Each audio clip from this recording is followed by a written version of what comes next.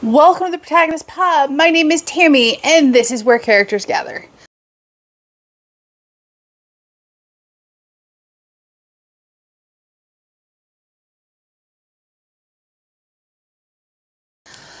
And today,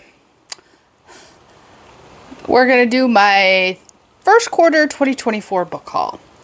And I'm laughing silently to myself because I just filmed a video which you will probably see after this one, in which I talk about consumerism and book hauls, and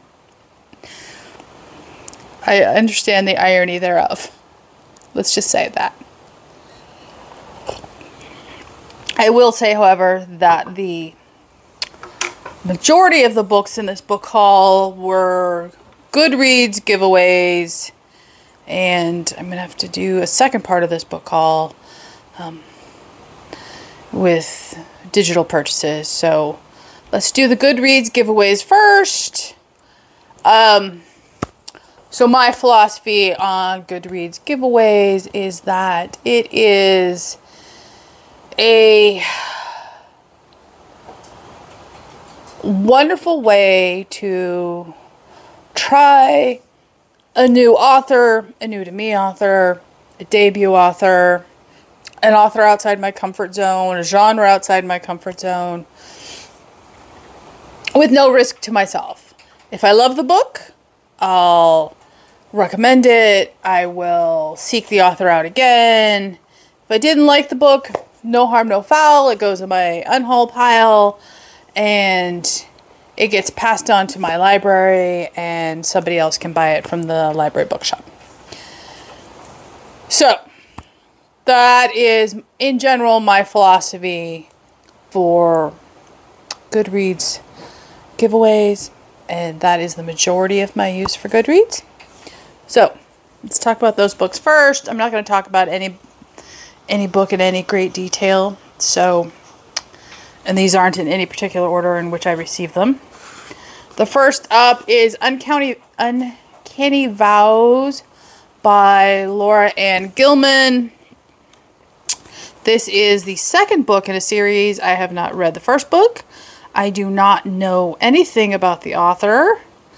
I do know that the back of this book sounds intriguing, and I do have the first book in this series potentially on order when I place my Amazon order. So I'm intrigued enough by the back of the second book to pick up the first book and read them in order. I will read you the blurb at the top of the back of the book. Following the events of the high stakes and propulsive uncanny times, Rosemary and Aaron Harker, along with their supernatural hound Botheration,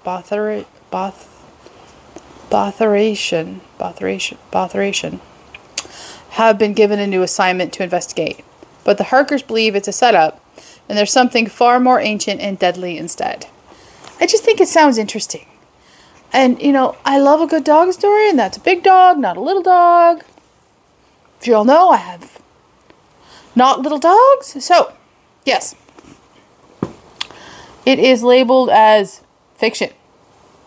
It's published by Saga Press, so I know it's fantasy fiction at that. So we shall see. The next up is by Darby Kane. That is called The Engagement Party. This is published by William Morrow. This is, I want to say, suspense. And again, it sounded interesting to me. And I like the cover, so. Next up is a romance that publishes in June of 2024. That is Match Me If You Can. I know nothing about this book or this author. And it is an uncorrected proof. And there is no detail. The author is Swati Hedge. Oh, there's a little blurb in the beginning. A young magazine writer in Mumbai must prove her matchmaking skills and contend with growing feelings for her close family friend in this debut romance. So, unique setting for me. We'll try it and see. Next up is an author I have not read. That is Jamie Day, One Big Happy Family. This is published by St. Martin's. This is suspense. And I love this cover. I really do. I don't, like the built-in sticker on the front of the cover that takes away from the cover, but it's a free book. I'm not going to complain. And this one is on sale in July. So those are the first 4. Excuse me, there's a piece of glue that's bugging me. Okay, glue off. The next one is a book by the author of, I want to say it's Thistlefoot. Let me see. It is Thistlefoot. That is Gennarose Nethercott. That is 50 Beasts to Break Your Heart. I love this cover. I have not yet read Thistlefoot. It is on my list of things I want to read. And I was lucky enough to win this Goodreads. So we will see. It looks like it's...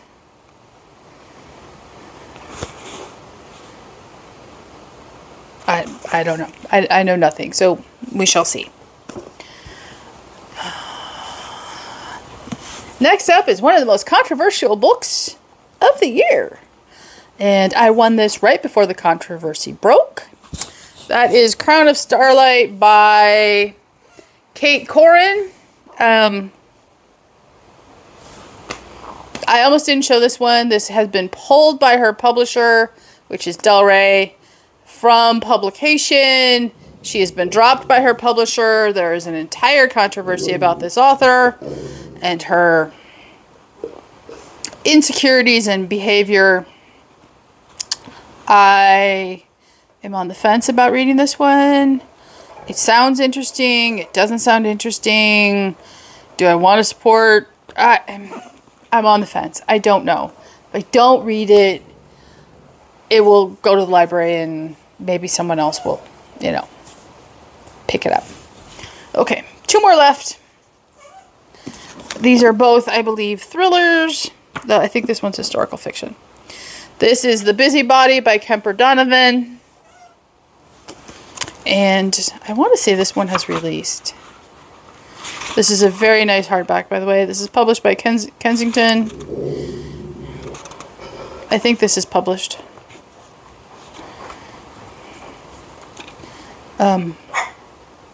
But this isn't overly long. A little over 300 pages, and it sounds interesting. I will read you the blurb in the inside cover. In this fresh, fast-paced, modern murder mystery, the first in a wildly funny and innovative new series, a ghost writer is chosen to collaborate on a presidential candidate's memoir, only to discover just how much trouble a smart woman with time on her hands can get up to. Yeah, I am very interested in this one. This is probably being read sooner rather than later, so we shall see. And last but not least, from Goodreads, at least for physical copies, this one is on sale June 25th of 2024, is All the Colors of the Dark by Chris Whittaker. I believe this is historical fiction. It is published by Crown Publishing. And nope, this is a thriller. I know nothing about this book. There is no blurb on the inside. The Pirate and the Beekeeper is the first title page of the novel. It says 1975. So, somewhat historical. I've never read anything by this author either, so I'm interested. We shall see if it's worthy. So those are my physical wins from Goodreads. Next up is my purchases, my actual, I went out and purchased books, and this was a box set, which I of course taken out of the box set because I don't need the box. That is the first 3 books in the Expanse series by James S.A. Corey, and it was less expensive to buy the box set of the first 3 books than it was to buy books 1 and 2 independently. So, I bought the first 3 books. As you know, the first book is a Dave book for 2024. I am currently reading it, and yes, I am loving it. Okay. Editing, Tammy. The day I filmed this, as soon as I was done, I got 3 books in the mail, and I picked up 3 more books at the library bookshop. So, I'm going to add those in because they were technically purchased in the first quarter or received in the first quarter. So, let's add those in. So, first are the 3 book mail books. The first one is Never Date a Roommate by Paula Ottoni. This sounds really cute. I don't know. I have never heard of this author. It's by a imprint of Harlequin. So it's obviously a contemporary romance. And I will read you the top blurb on the back. A hilarious, heartwarming romance from celebrated Brazilian author Paula Ottoni about finding happiness in unexpected places, maybe even your very own apartment. To find true happiness, they'll have to fake it first. It's got a very charming cover, so we shall see. The next one is The Inheritance by Joanna Gilman, and I think this has a beautiful cover, and it's paperback with deckled edges, which is always a very nice touch. And it has inside flaps. So this is a very nice paperback. I am, again, another new to me author. I have read the back, or rather the inside flap. The back is all author blurbs. It says this is a compulsively readable mother-daughter story in which 2 women who share a difficult past must come together to claim the future they deserve. I have read the inside flap. The storyline sounds great. I think there's probably going to be feminist bent that I am probably not going to be on board with. The tip off there is the quote-unquote future they deserve. No one deserves anything. You get things yourself. You are not entitled to anything. So we shall see. I don't know when I'm going to get to this. It's 302 pages, so it's not even very long. So we'll see. I don't know. So the last book that arrived, I am very excited about. I have not. The author has a book that has been on my wish list or my TBR forever. I don't own it. I'm going to pick it up. That is Mr. Penumbra's 24-Hour Library. I will put a picture right here. I really want to read that book. And unbeknownst to me, when I did the Goodreads giveaway for this one, even though it says it right here, right on the cover, I missed that. He wrote this book. This is Moonbound by Robin Sloan. And I will read you the back for this one. Actually, I have to read Penumbra first. Robin Sloan expands the Penumbraverse to new reaches of time and space in a rollicking, far future adventure. It is 13,000 years from now. A lot has happened, and yet a lot is still very familiar. Ariel is a boy in a remote village under a wizard's rule. Like many adventurers before him, Ariel is called to explore a world full of eye-popping discoveries and challenges, unknown enemies, a mission to rescue the world. A girl. Here, as they say, be dragons.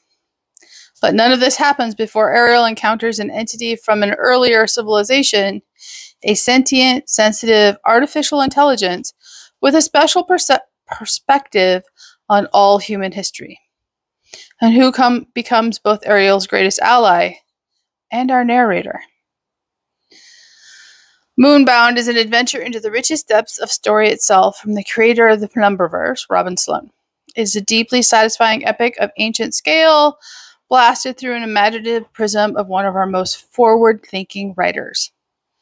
And this is only the beginning. So, I need to pick up Mr. Penumbra, and then I need to dive into this, because this just sounds like fascinating sci-fi for me, and fantasy, and I think I'm all over that. So, the next three are library finds. First up would be the Lost and Found Bookshop by Susan Wiggs. I love this cover. I haven't read the inside flap. I don't want to read the inside flap. It's enough. It's beautiful cover, and it's about a bookshop. I'm here for that. The next one I actually own on my Nook. I have read the first book of the duology, which is called Backyard. So this is Front Yard by Norman Draper. And if they had had Backyard, even though I've already read it, I would have picked it up because I love these covers. They are so me. They're floral, they're beautiful, they're delicate, and I loved Backyard. It is a sassy, sarcastic glimpse into suburbia, and I loved it. So I cannot wait to dive into this one. I'll read you the top blurb on the back. Livia is a quiet Midwestern suburb known for its green thumb residents and their impeccable yards. But this summer, they'll be digging up a lot more than weeds. Backyard was great. So this is probably going to end up on my summer reading list. Probably in August when I'm done with Dave's challenge and my brain is just like, I don't want to read Dave stuff anymore. Yeah. Okay, and the last one has been, I don't know who recommended this book. I don't know where I saw it. It has been on my wish list for a while, and it just magically appeared at the library. And that is, let's see if I can get this tag off the front. Comes right off. Always good. The first book in a new series. It is Singapore Sapphire by A.M. Stewart. New to me series. New to me author. It was published in 2018. It is a Harriet Gordon mystery. And you don't see a lot of books set in Singapore. It's historical fiction. It's a mystery. As you all know, those are all things that work for me. And, yeah. I'm all over it. There's a cast of characters. There's a pronunciation guide for the language used in the book. At least I saw a pronunciation guide. Maybe I'm wrong. No, I can't find it. I could have sworn there was. Yeah, there is. So there's a glossary for Dutch words, Malay words, and other words. So, yeah. This is probably going to end up in August as an August read too, just because I've been waiting so long to read this, and I want to know if I want to buy more. Oh, yeah. So, those were my quick edits, and back to regularly scheduled programming. Trying to think if I've purchased anything digitally. I do not believe so. Okay. So, last up are my library purchases for the first quarter of 2024. And first up would be The Summer Wives by Beatriz Williams. I have never read anything by her. I love the cover of this book. It is intriguing. And I will read you the back of this one. The summer of 1951, Miranda Schuler arrives on elite, secretive Winthrop Island as a schoolgirl from the margins of high society. When her beautiful mother marries Hugh Fisher, whose estate on Winthrop overlooks its famous lighthouse, Miranda is catapulted into a heady new world of pedigrees and cocktails, status and swimming pools.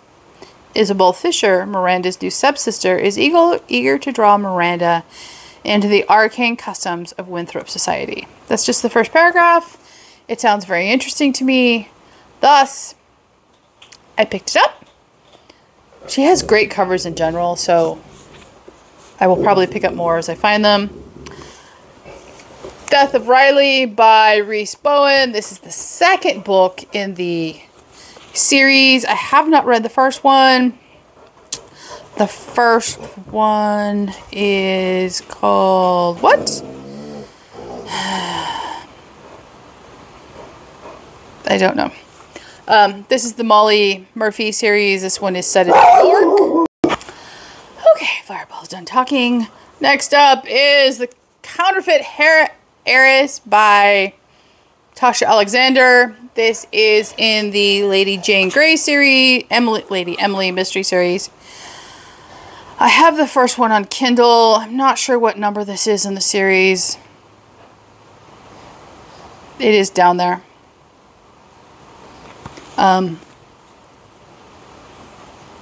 So we shall see. I like these. I like her covers. So we'll see if I like her writing style. Okay. Next up is a book I mentioned in the Irish fiction, or the next two books were mentioned in the Irish fiction video, which I will link down below. The first up is Maeve's Times by Maeve Binchy. I talked about this one in particular in the video, so I won't do it here. And the second book I picked up by the same author is Minding Frankie. And I love that cover. It's just adorable. So I'll read you the back of this one. Minding Frankie is a story about unconventional families, relationships which aren't quite what they seem, and the child at the heart of everyone's lives. Baby Frankie is born into an unusual family. Her mother is desperate to find someone to take care of her child, and she doesn't have much time. Noel doesn't seem to be the most promising of fathers, but despite everything, he could be Frankie's best hope. As for Lisa, she is prepared to give up everything for the man she loves. Surely he's going to love her back. And Moira is having none of it. She knows what's right and has the power to change the course of Frankie's life. But Moira is hiding her own secrets. It sounds delightful. It sounds like something I'm going to enjoy. So, when I get finished reading for Dave, I will pick up one of these and read it. I promise. Okay. And next up was a book I was looking for when I did my So Annoyed video, which I'll link down below. And it's the one with the deckled edges. And that is The Weight of Ink by Rachel Kadish. This is Jewish fiction. In fact, it has won the Association of Jewish Libraries Jewish Fiction Award. I will read you the inside flap. Set in the London of the 1660s and of the early 2000s, The Weight of Ink is the interwoven tale of two women of remarkable intellect. Esther Valquez, an immigrant from Amsterdam who is permitted to scribe for a blind rabbi just before plague hits the city, and Helen Watt, an ailing historian with a love of Jewish history. When Helen is summoned by a former student to view a cache by a newly discovered 17th century of newly discovered 17th century Jewish documents, she enlists the help of Aaron Levy, an American graduate student as impatient as he is charming, and embarks on one last project to determine the identity of the document scribe, the elusive elf. Electrifying and ambitious, The Weight of Ink is the story of women separated by centuries and the choices and sacrifices they must make in order to reconcile the life of the heart and mind. I think this book sounds incredibly wonderful and immersive. There are letters in here. It isn't just straight narrative. There's some epistolary stuff. I am looking forward to this one. I've heard nothing but good things about it.